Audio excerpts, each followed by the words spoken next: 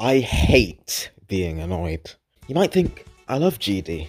The game makes me happy. No! All semblance of structure and positivity in my life has been ruined since I was 11 years old. Drum Dash, huh? I said, watching one of my classmates, most likely playing one of the new 1.9 levels. Looks pretty cool. Looks fun. Fast forward to now, and all I know is anger. The transition! And frustration. And when I'm more annoyed than usual after any of the numerous events, not only am I awful at explaining my reasoning for being annoyed, not only am I occasionally wrong, but no matter how annoyed I get, I can basically never change anything in this game. Just like real life, but GD is somehow less satisfying. RobTop isn't going to overhaul the rating system overnight because I angrily said he should. Sunset Sandstorm is never getting a fun date, and if there's such thing as an unfun date, you can bet Fun would take the opportunity. Even the Mirror Portal, which is completely, absolutely, objectively terrible in every way, is never getting replaced despite my glowing, angry suggestion. Mirror Portal 2, baby! Fine! So clicking on this video and expecting me to rip into effect layouts is a bet that will win you no money at the Selassie Casino poker table. It'd be a waste of time and energy. It will add nothing positive to the community, and it'll probably just make you annoyed too, regardless of your opinions on effect layouts. So here's the deal. I'm not going to get annoyed throughout this entire thing. Never. I'm not going to make any wild comments directed at RobTop. Not going to insult Kron, not going to do elaborate, sarcastic skits or call for a different rating system or portal replacement. So get your tea and crumpets ready, or deep fried butter sticks if you're North American. Because all I'm going to do is calmly explain why I personally dislike the idea of effect layouts getting rated. And if you personally like effect layouts, I mean, that's fine. I'll politely request that you watch this anyway. Who are these people?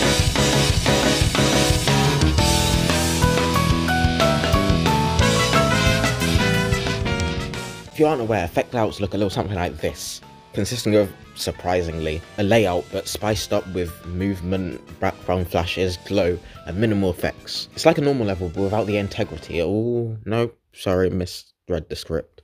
But without the block design. I should preface the rest of this with the fact that I'm not a creator. The only level I've made is EXO with marginally better gameplay, and even then, making a level with better gameplay than EXO is like if Spectro deleted its first level. No effort. Thanks. Thanks. Yeah, kind of a big deal. I should also point out the fact that people can make what they want. I don't mind. However, fabrication isn't suddenly a good level by applying this mindset. I'm equally allowed to criticize levels as much as creators are allowed to make what they want. I don't know why I'm trying to cover myself this much. Only like 30 people are gonna see this.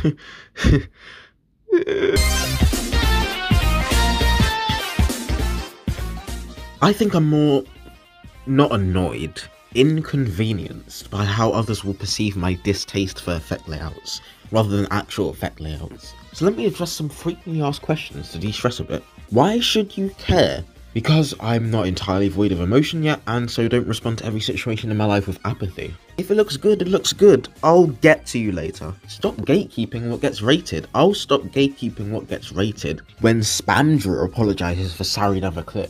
But honestly, the rating system is in such shambles right now that, yeah, I shouldn't care what gets rated this much. You know, the developer of Drum Dash was even thinking of adding a 4th tier of rate.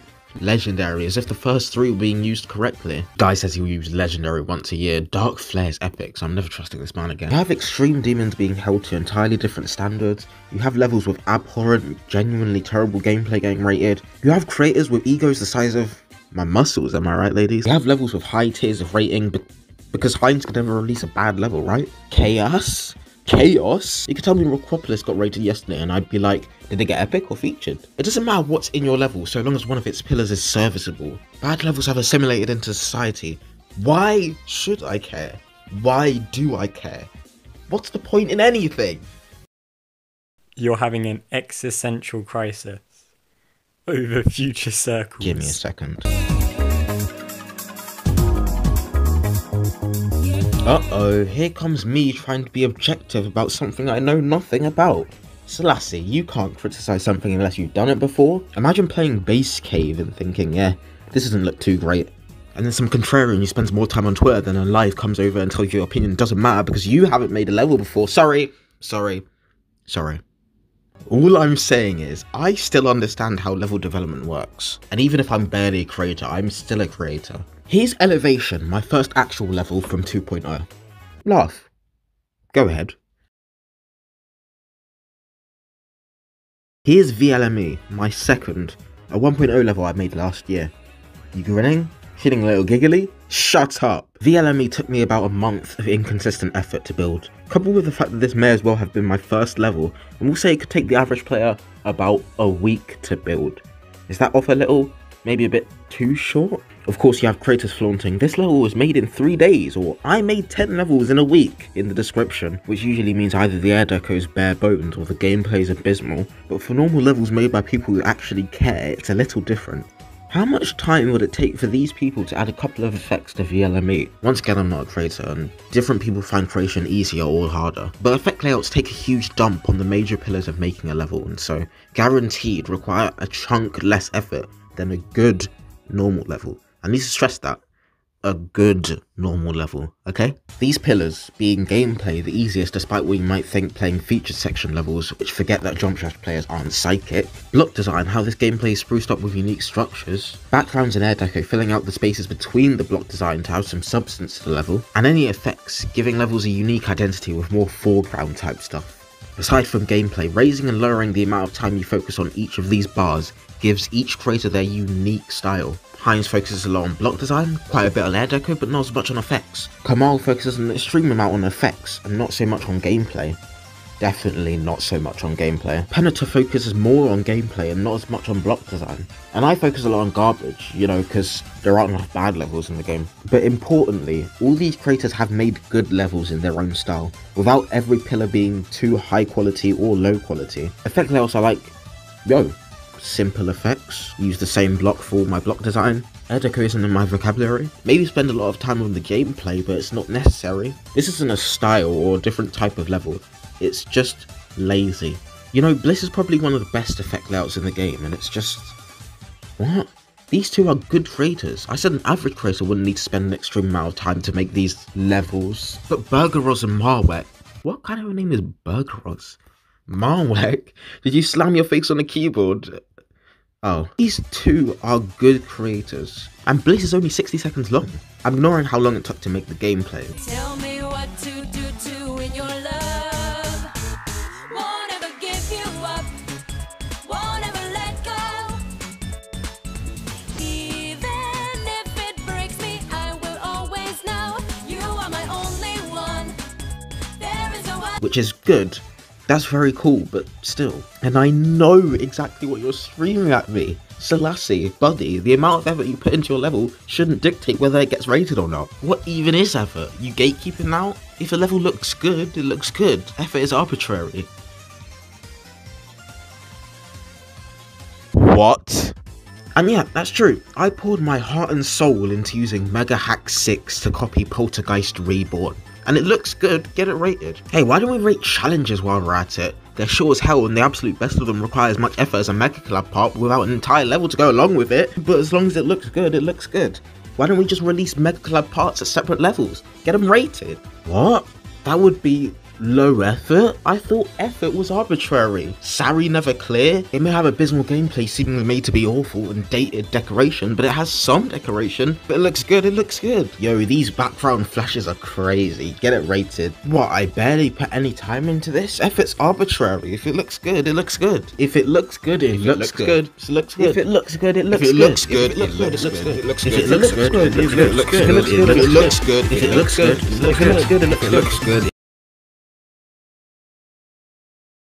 And since we're rating levels on looks only, I suppose gameplay doesn't matter anymore. Why don't we just rate Acropolis now? How about Game Over and Punch Drunk? Why don't I just trash this script? I think all voice uploads past 8 are at least good, but good scripts take a week or even 2 of semi-consistent effort to make. Then I have to record the audio and edit for 2 or 3 days, and I hate effort but want to reap easy rewards by doing the bare minimum. Why don't I just upload a 10-second GD video with one basic punchline and get 2 million views? Say if it looks good, it looks good. Playing Drum Dash at 3 AM, gone wrong, I almost died, Polly sucks at the UFO, sign me up. Instead of going to university and slowly getting to the stage where I can become a well-paid programmer, why don't I just rob old ladies for money? If you haven't noticed, a massive amount of levels look good, and a lot of people have differing opinions of what exactly looks better than another level which looks good. Kid Smoke, ignoring the obvious amount of time and effort that went into crafting this specific atmosphere, looks ugly in my opinion. Should it be unrated then? Why even bother with this convoluted rating system if Bliss can stand next to levels like Sunset Sandstorm and Nightlife? All three of these levels look good, right? What? Sunset Sandstorm and Nightlife look better? But Bliss doesn't look bad, does it? Surprisingly, 80% of the time, more effort equals better level. Effect layouts, despite some perhaps looking good, take 1% of the effort of a level like Speedrun or In Silico. I suppose that doesn't matter. After all, if it looks good, it looks good.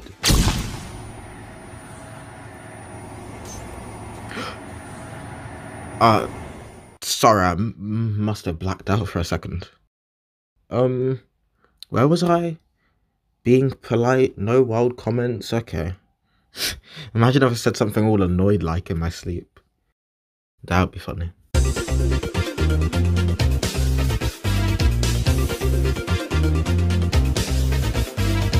Limitations breed creativity.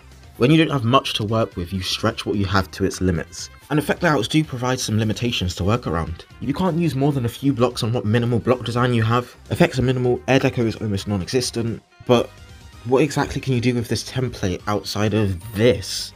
Since I have a massive ego, I'm going to bring up VLME again. 1.0 levels, in some ways, provide good limitations. Obviously, since there aren't high-speed portals or blue pads in 1.0, I couldn't do anything fancy to sync with the music.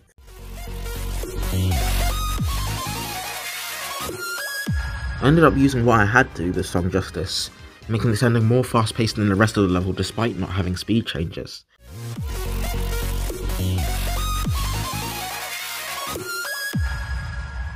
Yeah, I'm kind of a big deal. Similarly, when I look at levels like Goldcrest Palace and Fake Fusion Z, it's obvious the colour limitations for specific unique designs and effects. When I look at the tools available to affect layouts, I think, what's the point in having any limitations at all? Does that make sense? It's like a middle ground. You aren't restricted gameplay wise, because then there'll be an actual challenge. You can only use certain blocks for block design, and that's something.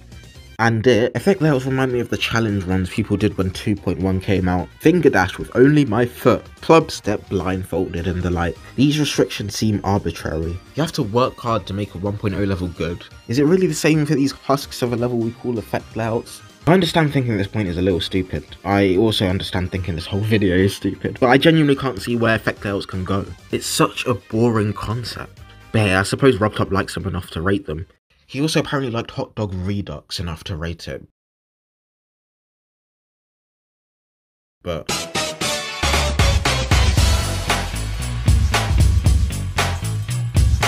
9 Circles levels and effect layouts are similar in a lot of ways, which I'll get into in a second, but the difference is 9 Circles levels have evolved and gone through multiple phases, while effect layouts currently just exist now, with Bliss having been rated. Phase 1. Zobros releases 9 Circles, relatively fresh and new idea that hadn't been in a featured level before. Ignoring effect-heavy 1.0 levels like Aleph Zero and EXO, and terrible levels like Dear Nostalgist and Chronicle Depression, Bliss seems to be the first featured effect layout, and, well, there isn't another featured level like it either. Phase 2, which effect layouts haven't entered yet. 9 Circles has very defined features. Long, fast wave sections with neon flashing lights, slope-based ship sections, cooldown cube at the end that makes me want to rip my hair out, a song from an artist who's made multiple similarly structured songs. And people catch on to this template of sorts. Fairy Dust is released and it's 9 Circles but pink. Jawbreakers 9 Circles but blue. The Realistic, Poltergeist, Fractured Circles. Suddenly there are dozens of rated 9 Circles levels, which look roughly the same. Crimson Clutter was one of the last 1.99 Circles levels, and even it doesn't add much to the original formula, other than a ship section. Now, effect layouts aren't as much of a perfect storm of copyable stuff, but it's close enough. By the way, it's fine to make a level that has similar ideas to another. The Star Grinders need stars after all. Pretty sure Polly would die if he doesn't beat a demon every 13 days, but wouldn't you find it boring if every other week a relatively basic idea is copied word for word and rated? RobTop agreed. Phase 3. RobTop for the most part stopped rating 9 Circles levels. He expressed disdain for all the similarities between each one. Downbass really does that to a guy. So what now, GD players probably said in unison as Trump Circles only got rated instead of featured? Well, Phase 4. Suddenly good 9 Circles levels started getting made. Let me stress, good in terms of having unique and well-made decoration, because the levels I'm about to mention, their gameplay, We got the secret box, proving no 1.9 level was actually good. We got Flat Major for you psychopaths, Bausha and Belengu Vortex for you sync nuts, Hateful Reflection for edgelords, Arctic Lights for my Canadian friends, Q Effect, well, they can't all be winners. Although minor, the limitations of 9 circles level started to breed creativity. We live in an era where every 9 circles level doesn't look the same, despite older 9 circles levels making it seem that they can't not look the same. Wait, doesn't this invalidate my argument? There's one fatal flaw with effect layouts that prevent them from ever leaving stage 2. Rob Top. What if he just doesn't stop rating them? Maybe this is a slippery slope fallacy, but if a similar event to NC levels happens with effect layouts, the game could be filled with these kinds of levels for ages. So what, right? As long as they're at least not abysmal like Bliss, right? No. Because humans are lazy. Prayer points...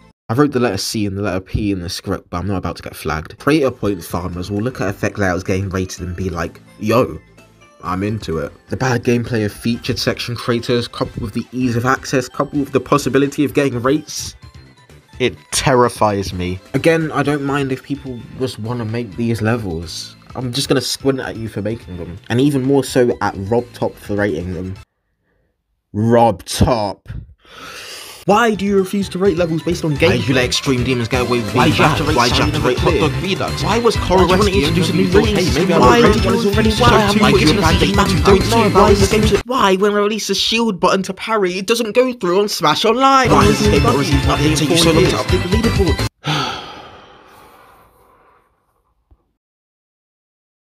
That doesn't count as being annoyed, by the way. While entirely personal, I think my main annoyance with effect layouts is that they're so safe. When I look at an effect layout like this, I feel nothing. It's like some of these featured section levels, but the community likes them. I've mentioned this once or twice in my last few videos, but with the sheer amount of objects and effects there are in the game, seeing them be squandered for no reason other than seemingly laziness makes me upset.